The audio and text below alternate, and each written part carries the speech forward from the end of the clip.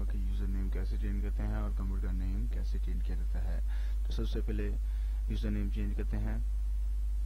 यहाँ से आपने अपने डेस्कटॉप पर राइट क्लिक करना है और पर्सनलाइज में जाना है और कंट्रोल पैनल होम पर क्लिक करना है। User account and family safety पर क्लिक करना है।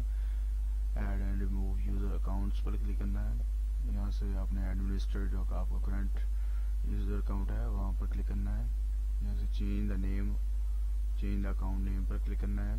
यहाँ से यहाँ पर लिखा आ रहा है न्यू अकाउंट नेम। यहाँ से आप जो भी आप नेम रखना चाहते हैं अपने यूज़र का वो लिख देना है और चेंज नेम पर क्लिक कर देना है, तो ये चेंज हो जाएगा। अगर किसी दोस्त को मसला आ रहा है तो यहाँ से जाए, वो लॉग ऑफ कर दे। लॉग ऑफ करने के बाद जब वो ऑन करेगा तो ये देखेगा कि यूज़र नेम चेंज हो जाएगा। तो जी तो दोस्तों, अब हम करते हैं कंप्यूटर का नेम चेंज। यहाँ से आपको कंप्यूटर का नेम दिखा देता हूँ। ये लिखा है बाबर अली 10-3-11। ये हम चेंज करेंगे। ये दोस्तों, यहाँ पर क्लिक करना है, कंप्यूटर की प्रॉपर्टीज़ पर जाना है। यहाँ से चेंज सेटिंग में जाना है।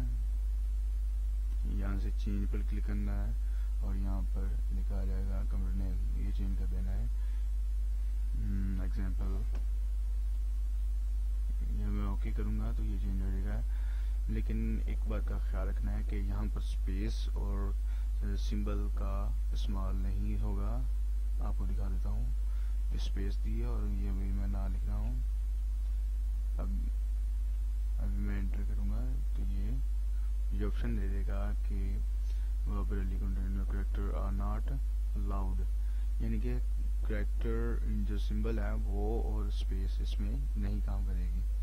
तो आपने जो भी नेम देना है उसके दरमियान स्पेस और कैरेक्टर का इस्तेमाल नहीं कर सकते।